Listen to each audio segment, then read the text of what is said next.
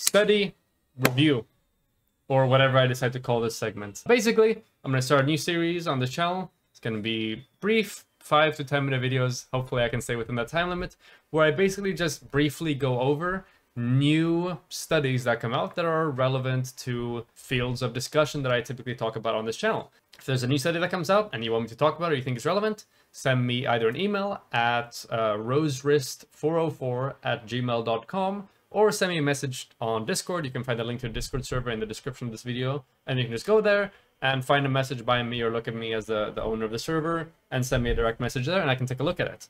And yeah, that's the purpose of this new series. And today we're going to be talking about a study that came out yesterday titled Fatal Police Violence by Race and State in the USA, 1980 to 2019, a network meta regression. Background. The burden of fatal police violence is an urgent public health crisis in the USA. Mounting evidence shows that deaths at the hand of the police disproportionately impact people of certain races and ethnicities, pointing to systemic racism in policing. Recent high-profile killings by police in the USA have prompted calls for more extensive and public data reporting on police violence. This study examines the presence and extent of underreporting of police violence in US government-run vital registration data, offers a method for correcting underreporting in these datasets, and presents revised estimates of deaths due to police violence in the USA. So, the background to the study is that, hey, there's been a lot of discourse about systemic racism in policing recently, and there's also been more calls towards more extensive and public data reporting on police violence. And this study is going to go through a US government vital registration data set and their breakdown of how much police killings there are in the United States of America, and explain sort of how there is underreporting by this US government institution when it comes to this specifically, and how to do the counting better, and why the difference is significant, and it's important to talk about it. Methods. We compare data from the USA National Vital Statistics System, NVSS, to 3 non-governmental open source databases on police violence. These 3 are Fatal Encounters, Mapping Police Violence, and Accounted. We extracted and standardized the age, sex, US state of death registration, year of death, and race and ethnicity, non-Hispanic white, non-Hispanic black, non-Hispanic of other race, and Hispanic of any race, of each decadent for all data sources, and used a network meta-regression to quantify the rate of underreporting within the NVSS. Using these rates to inform correction factors, we provided adjusted estimates of deaths due to police violence for all states, ages, sexes, and racial and ethnic groups from 1980 to 2019 across the USA.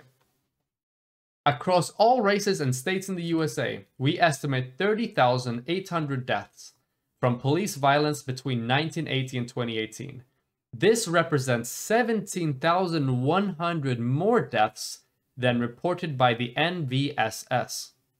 Over this time period, the age standardized mortality rate due to police violence was highest in non-Hispanic black people per 100,000, followed by Hispanic people of any race, non-Hispanic people, and non-Hispanic people of other races. This variation is further affected by the decedent sex and shows large discrepancies between states. Between 1980 and 2018, the NVSS did not report 55.5% of all deaths attributable to police violence.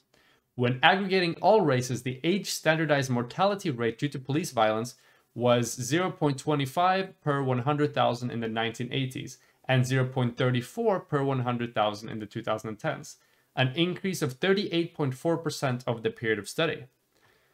So what this is demonstrating here is that the NVSS has undercounted the amount of deaths by police violence by 55.5%. And that the overall rate of police violence has gone up since the 1980s. Now, notably, and don't misinterpret this, this is not a sort of breakdown of instances in which the police killings have been wrong or unjustified. This is just overall police killings as a whole, so don't mix that up. But having the data on overall police killings is still important when it comes to international comparisons of the behavior of police departments, and in important figures when it comes to discrepancies in killings between different racial groups and how that may conflate and interlock with different environmental influences. Interpretation. We found that more than half of all deaths due to police violence that we estimated in the USA from 1980 to 2018 were unreported in the NVSS. Compounding this, we found substantial differences in the age-standardized mortality rate due to police over time and by racial and ethnic groups in the USA. Proven public health intervention strategies are needed to address these systematic biases. State-level estimates allow for appropriate targeting of these strategies to address police violence and improve its reporting. Funding, Bill and Melinda Gates Foundation, National Institute on Minority Health and Health Disparities, and National Heart, Lung, and Blood Institute. So basically the purpose of this is they compared the official statistics from the NVSS, the USA National Vital Statistics System, and find they dramatically undercounted the amounts of deaths attributed to police violence. So let's get some more information on the methodology. So you might ask, why did they use these forms of like data sets and compare them to the National Vital Statistics System? Why are they the ones that they use? Why do we believe that they are better? Well, there are several reasons for this. Number one, they talked about this previously. There has been substantial evidence previously to indicate that the sort of like government offices or NVSS often misclassifies and undercounts deaths of police violence in USA vital registration data. So this is what you can find here. Citations 18 to 21 on the second page of the study, on page 1240 of volume 398 of the Lancet. So you can take a look at that there. So there's documented evidence that there is systemic misclassification and undercounting of deaths due to police violence in the USA. So what they decide to do is they decide to look at open source compilations of police killings and then compare 3 different ones to make sure that the results are somewhat consistent so that they aren't all over the place, because that might indicate that these decentralized, non-government operated sort of sources aren't as reliable, but they were pretty close to one another. And they congregated these 3, compared them to the National Vital Statistics System, did necessary controls for situations in which certain types of sort of data sets weren't held to the gold standard for the specific study, and then ran the numbers. So the 3 ones they used was fatal encounters, mapping police violence, and they counted, and then compared that to the National Vital Statistics System. So here you talk about the type of organization it is, the years of data that were available for each of the organizations, the case definitions, so the definition for like what constituted a like police killing, and the data collection method used. So the data collection method used is the same for all 3 of these open source sort of compilations of police killings. While for the National Vital Statistics System, it uses death certificates, medical examiner, and coroner determines cause of death. Now, source of bias. So here they looked at all of these 4 different sources and saw, okay, where could they be wrong? Where could they be missing? So for the fatal encounters, the issues were with the case definition and the percentage missing in race or ethnicity. And as you can see, 22% of these data sets had no data on the race or ethnicity. For the mapping police violence, the definition was fine. And so that wasn't an issue as compared to the fatal encounters one. But the issue was the percentage missing in race or ethnicity. There was still 9%, which is a pretty high percentage. Now, the best data point that they saw here was the counted, which was the product of the Guardian newspaper. And this was the gold standard because the definition, case definition, was good. So people killed by the police and other law enforcement agencies, and the percentage of cases missing race or ethnicity is only 2%. So that's the gold standard. That's what they're going to adjust for to ensure that the other, like 2 meet that level by running regression analyses. And then the final one, National Vital Statistics System, the issues with that has to do with the data collection method. So what they talked about before with the systemic undercounting and misclassifications, as well as the percentage missing in race or ethnicity, which is 15% here, which is almost as high as the fatal encounters one. So that's why they chose these different data sets and how they adjusted and what standard they held them to. Now, notable points here when it comes to their findings. I'm going to read the first paragraph of the discussion here. Our analysis of police violence in the USA showed that the NVSS misclassified and subsequently underreported 55.5% of our estimated deaths from police violence between 1980 and 2018. Consistent with the estimated rates of fatal police violence in this group, the highest underreporting in the NVSS occurred for deaths of Black Americans at 59.5%. What this means here is that out of the deaths that the NVSS didn't count or misclassified, 59.5% of those were deaths of Black Americans. So the amount of undercounting wasn't equal across demographic groups. It disproportionately undercounted deaths of Black Americans. However, the issue of underreporting does not only affect Black Americans. The NVSS missed 56.1% of deaths of non-Hispanic people, 32.6% of non-Hispanic people of other races, and 50% of Hispanic people of any race. The police have disproportionately killed Black people at a rate of 3.5 times higher than white people, and have killed Hispanic and Indigenous people disproportionately as well. The rate of fatal police violence was higher in every year for Black Americans than for white Americans. In the USA, more males died from police violence in 2019 than from environmental heat and cold exposure, Hodgkin's lymphoma, testicular cancer, appendicitis, exposure to the forces of nature, and sexually transmitted diseases. So more people died of police violence than all the things that I just listed out there. Now, there is also specific breakdowns for the different parts of the country that they're talking about. I think this could be found here specifically. So here you can see like overall which counties tend to classify them accurately and which don't tend to classify them as accurately. I think they specifically say here that from 1980 to 2018, the top 5 states with the highest underreporting rates were Oklahoma, Wyoming, Louisiana, Alabama, and Nebraska. Those are the 5 ones with the highest rate of underreporting, so it's not the same all across the entirety of the nation. So for limitations of the study, just to make sure we have that here, the study does not calculate or address non-fatal injuries inflicted by the police. So basically this only measures police killings, not police like use of force or violence or stuff like that. We also excluded police officers killed by civilians and executions of our analysis of police and violence. Yeah, they didn't include this because the studies of police violence on the populace, not the other way around. This data can be found elsewhere and should be analyzed separately. This analysis does not include military police and residents who might have been harmed by military police in the USA or abroad. Additionally, open source data for this study do not cover fatal police violence in US territories.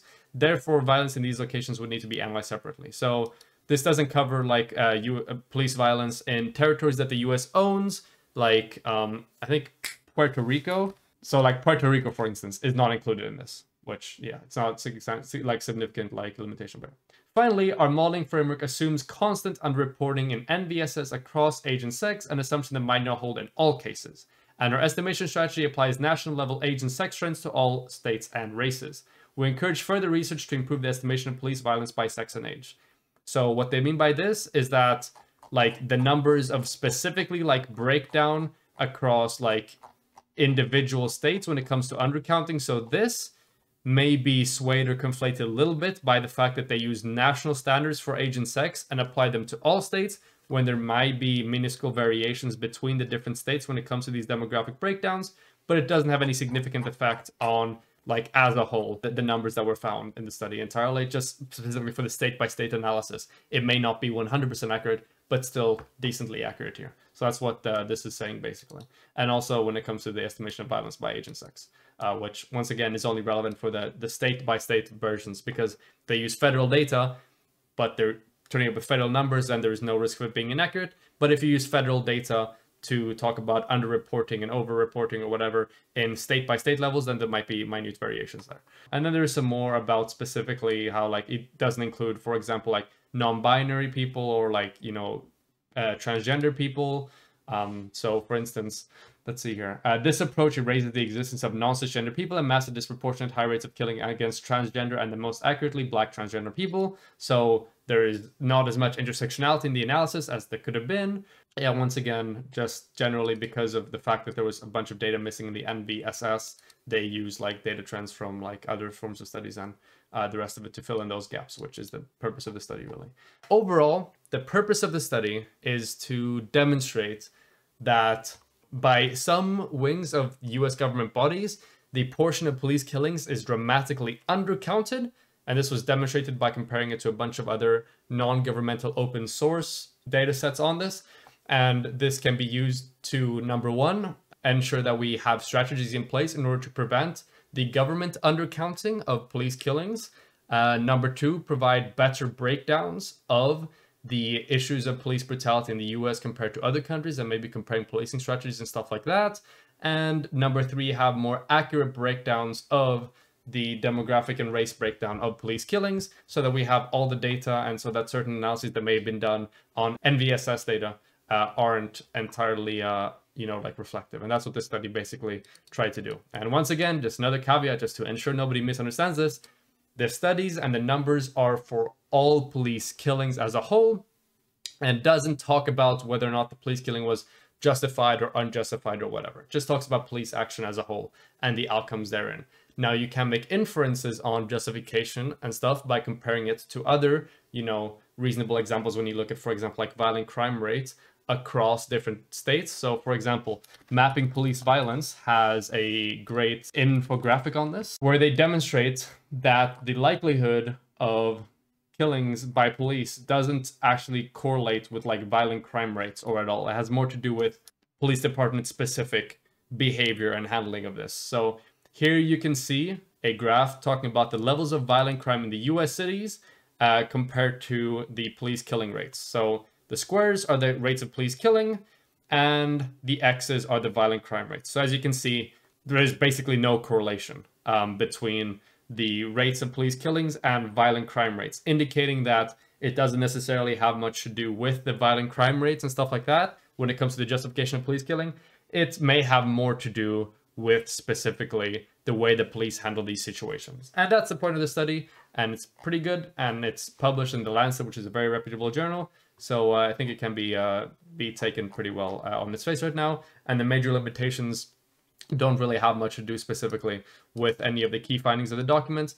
Just specifically, maybe like there might be a few inaccuracies when it comes to specific state-by-state breakdowns, which for the data they include here in their findings page isn't relevant, because this is like nationwide federal stuff. And then the fact that they didn't include like US territories, which nobody really talks about US territories when it comes to discussions of police brutality and stuff like that anyway, which, hey, probably should have discussions about that as well. But yeah, generally limitations are not substantial for this study at all, for the most part. So yeah, it's been the first episode of whatever I decide to call the series, Study Buddy. Maybe we'll see. But yeah, I hope you all enjoy.